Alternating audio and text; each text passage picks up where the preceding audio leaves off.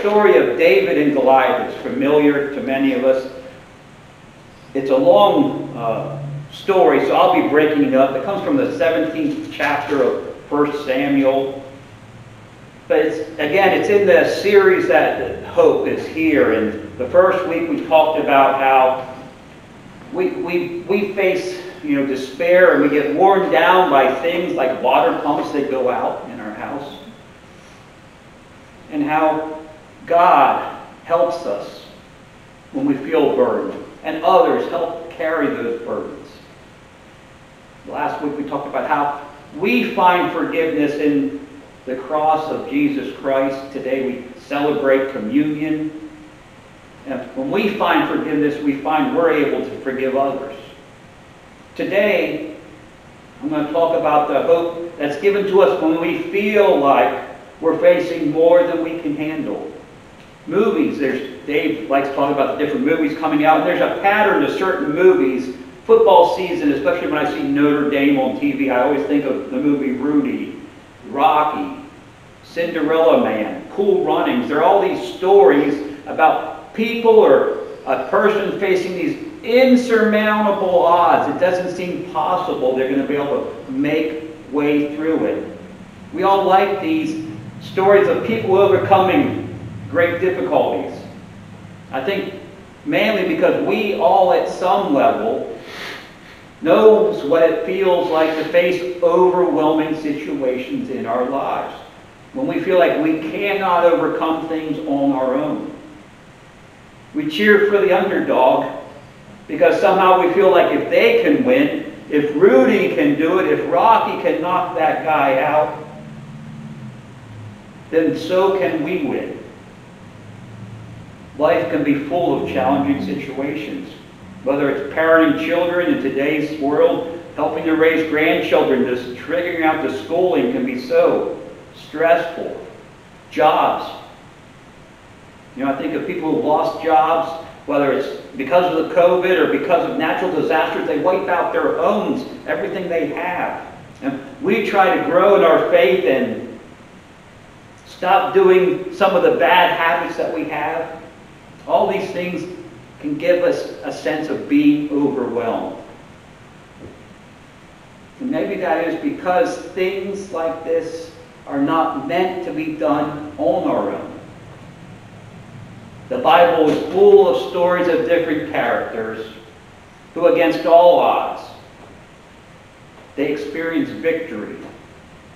And there's a common thread that runs through all these stories of people that faced overwhelming odds and came through. It's those people who were fully aware that without God on their side, there's no hope for a favorable outcome. Left to themselves, they would be defeated. They would face defeat of some kind. And one of the classics is David. That's why we're going to look at the story of David and Goliath. Now this takes place long before David's king of Israel. At this point, he's just a young man, a boy. I'll begin with verses 20 and 21 of the 17th chapter of 1 Samuel. So David got up early in the morning, left the flock with a keeper, picked up the provisions, and went just as Jesse, his father, had directed him. And he came to the encampment as the army was going out in battle formation, shouting the battle cry. Israel and the Philistines drew up in battle formation, army against army. So right before David arrives, he's in the field with the flock. He's a shepherd boy. And his father had given him directions. Hey, take some provisions to your brothers they're serving in this Israel army. He gets there and they're getting ready for battle, these two huge armies. He gets to watch this. It's a shift from what he knew into what he did not know. And the truth is, we are hardly ever prepared to handle what life throws at us. Whether it's something in our house breaks, that seems to be happening a lot. When we least need it to. We get a phone call with a diagnosis. Maybe it's a temptation of something we didn't see coming. No one wants to be in that position where there's no clear way ahead, nowhere clear to path to victory. It's not black and white. That's where David is. He finds himself in his first few verses, and might be where you are at today. When we find ourselves in that kind of situation, in that place, we need some kind of hope. The past year has been very painful for many, if not all of us. I lost my father last November. Even though he was going downhill, it still hits you. Many of you have lost friends or family members. And something as a pastor that I've come to understand is that people often die unexpectedly. And when that someone's a close family member or a friend, we often get lost and disoriented. Again, I mentioned people have lost homes because of natural disasters, jobs through no fault of their own. And when something like that happens, something that we weren't expecting, that's when we have to decide how we're going to proceed. How are we going to move forward? Do we just give up? Well, whatever happens, happens. It's out of my control. Or do we trust God to give us the strength to go on? David arrives at the front lines to check on his brothers. And it's at that point he gets the first look at the armies.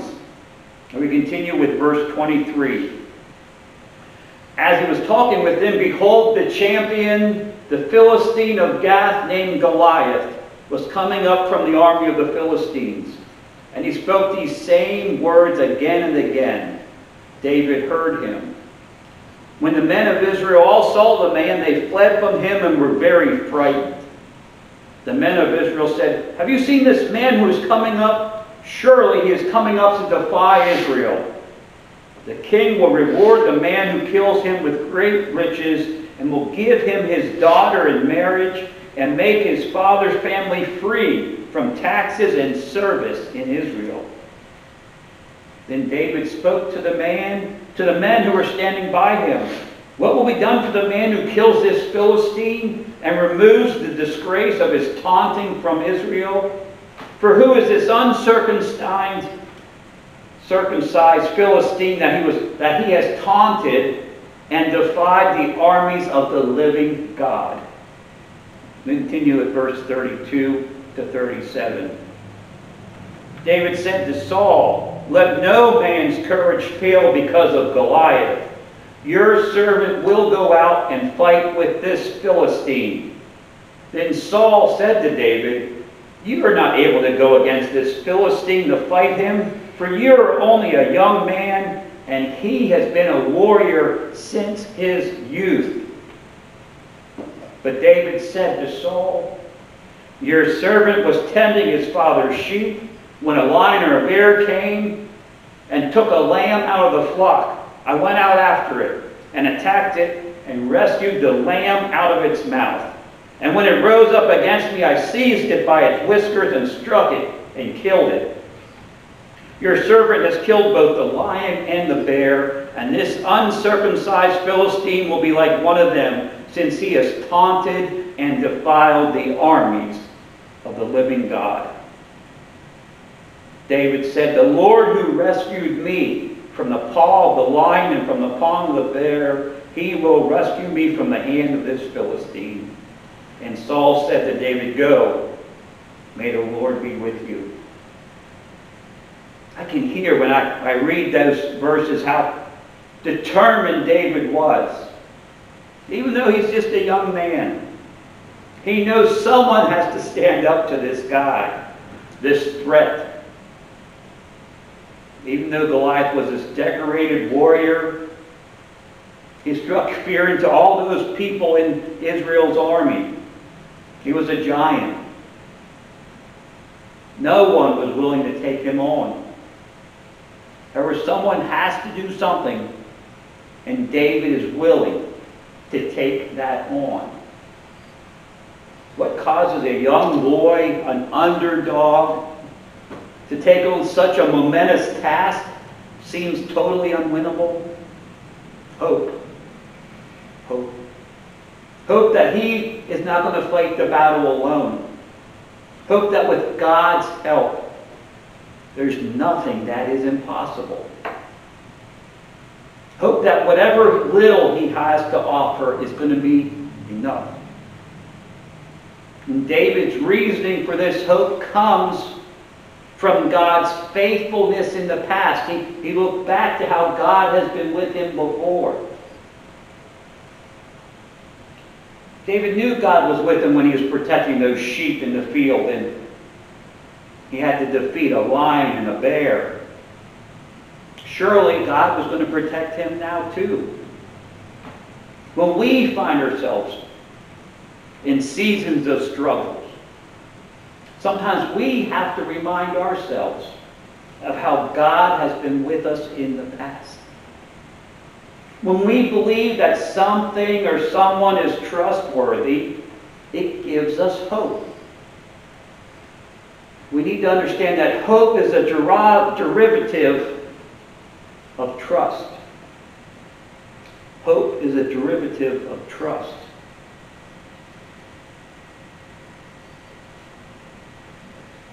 A good way to look at trust is if you've been to a public pool or maybe a private pool party where you have multi-generations and there's usually a little toddler, mom or dad, or sometimes both are in the water swimming, the deep water, and the little one's just jumping right in.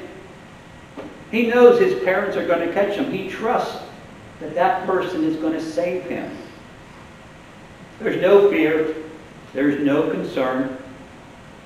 There's only trust in the father or the mother to catch them, as they have in the past. They caught me before, they're going to catch me again. They're hopeful that even though they're going to splash into that water, they're going to be lifted up and kept from going under. David's confidence comes from God's faithfulness. And it's the drive that he needs to overcome. We'll continue with verses 40 to 47, I believe. Then he took his shepherd's staff in his hand and chose for himself 5 smooth stones out of the stream bed, and put them in his shepherd's bag which he had, that is, in his shepherd's pouch. With his sling in his hand, he approached the Philistine. The Philistine came and approached David with his shield bearer in front of him. When the Philistine looked around and saw David, he derided and disparaged him because he was just a young man. The Philistine said to David, "Am I a dog that you come to me with shepherd's staffs?" And the Philistine cursed David by his gods. The Philistine also said to David, "Come to me. I will give your flesh to the birds of the sky and the beasts of the field." Then David said to the Philistine, "You come to me with a sword, a spear, and a javelin, but I come to you in the name of the Lord of hosts, the God of the armies of Israel, whom you have taunted. This day the Lord will hand you over to me, and I will strike you down and cut off your head. And I will give the corpses of the army of the Philistines this day to the birds of the sky and the wild beasts of the earth, so that all the earth may know that there is a God in Israel, and that this entire assembly may know that the Lord does not save with the sword or with the spear, for the battle is the Lord's, and he will hand you over to me."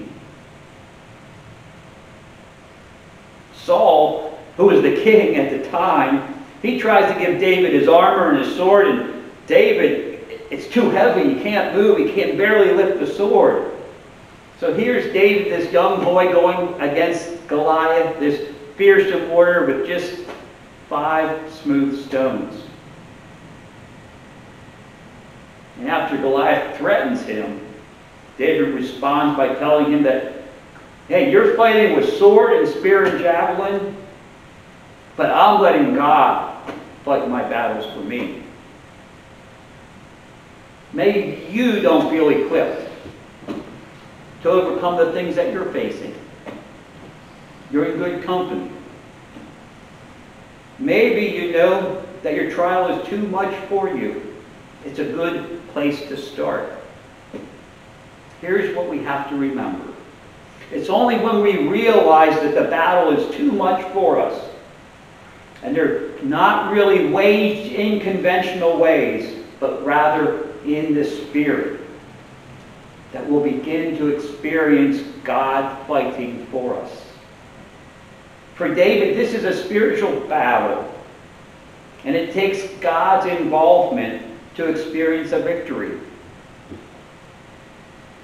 And that's why I chose this as a memory verse. Paul talks about this in the 6th chapter of Ephesians, verse 12. He wrote, "For we do not wrestle against flesh and blood, but against principalities, against powers, against the rulers of the darkness of this age, against spiritual hosts of wickedness in the heavenly places." God, through the Apostle Paul, is reminding us that our battles are not really about the physical, what's going on around us physically in the world. And if they're not about the physical things, then we can't overcome them physically. It takes a spiritual approach. We fight our battles by submitting to the will of God first. We fight our most difficult situations and circumstances by bringing them to God in prayer. We fight the evil that we come against, that we encounter, by inviting God to intervene on our behalf. David calls on God as he engages Goliath in battle. And with that single stone, a precise throw, and the power of God, David's shot flies straight and true and hits Goliath right in the forehead, we learn. He drops down to the ground. He's killed. That single victory turns the tide of that entire war. The Philistines run, and the Israelites pursue them. Verses 51 and 52. So he ran and stood over the Philistine, grasped his sword and drew it out of its sheath, and killed him and cut off his head with it. When the Philistines saw that their mighty champion was dead, they fled. The men of Israel and Judah stood with a shout and pursued the Philistines as far as the entrance to the valley and the gates of Ekron. And the fatally wounded Philistines fell along the way to Sharon, even as far as Gath and Ekron. Suddenly, this once frightened Israelite army is emboldened by David and his sling. Because of David's bravery and trust in God, they're all given hope that they too can be part of this victory, this triumph through God, because of God. We have to understand that hope is contagious. David's hope in God spreads like wildfire. The entire story changes. The narrative takes a new tone.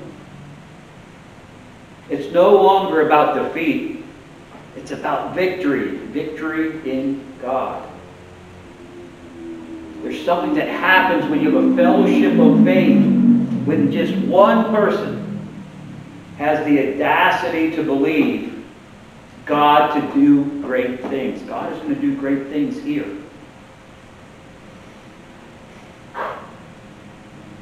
It begins with one person in the body of Christ who believes that God can use them and lift others up. It takes one person with a heart for overseas mission to help support those in the world who need it.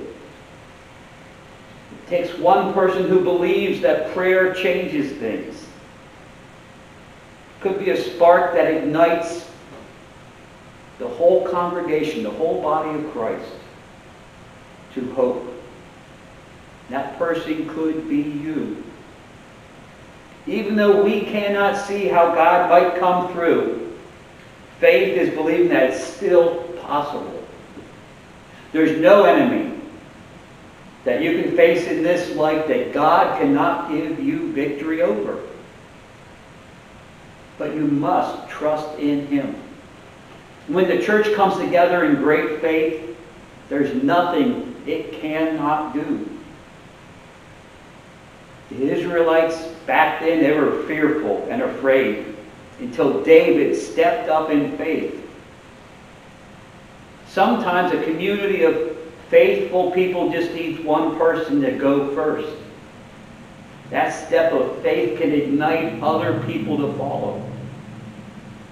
When a church begins to function in this way, that's when the community that this church, that body is a part of, becomes part of God's kingdom, living out its mission. A foundation of our hope is how God has acted in our lives before. Our hope, our faith is a hope-filled faith based on a relationship with Jesus. May your hope continue to grow based on your experience of God acting in your life. Amen.